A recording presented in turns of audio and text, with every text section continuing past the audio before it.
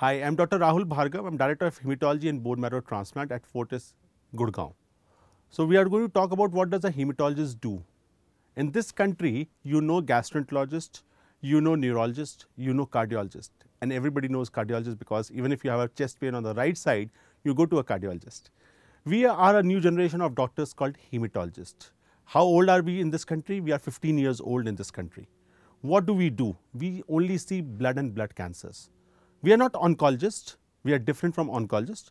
We only deal with blood and blood cancers, means the diseases which we see means low platelet, low hemoglobin, all three cells gone down, red blood cells, white blood cells and platelets are all low, which is called pancytopenia.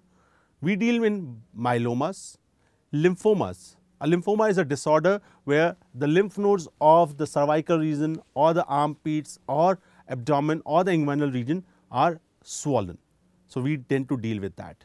We tend to deal with blood cancers like AML, acute myeloid leukemia, acute lymphoblastic leukemia, chronic myeloid leukemia, which is characterized by high TLC and a splenomegaly, then myelodysplastic syndrome. If I take my nose from here and put it here, I am going to look dysmorphic. Similarly, in myelodysplastic syndrome, the red blood cells have become dysmorphic and the bone marrow does not allow them to go out, which is characterized by low hemoglobin, low platelets, low TLC in various combinations. We tend to deal with that.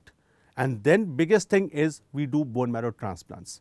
In majority of this country, 80%, 85% bone marrow transplants are done by hematologists. So anything which has to be done with a bone marrow transplant in terms of leukemias, in terms of sibling transplants, haplotransplants is being done by hematologists. We just not do this, we run into community services where our aim is anemia free India. With Fortis, we are trying to create an anemia certification course so that the organizations can be anemia free and we can increase the productivity of every single mankind in this country by 10 to 15% by supplementing them with iron tablets. So hematologists, you have to remember anything to do with blood and blood disorders, hematologists need to be remembered.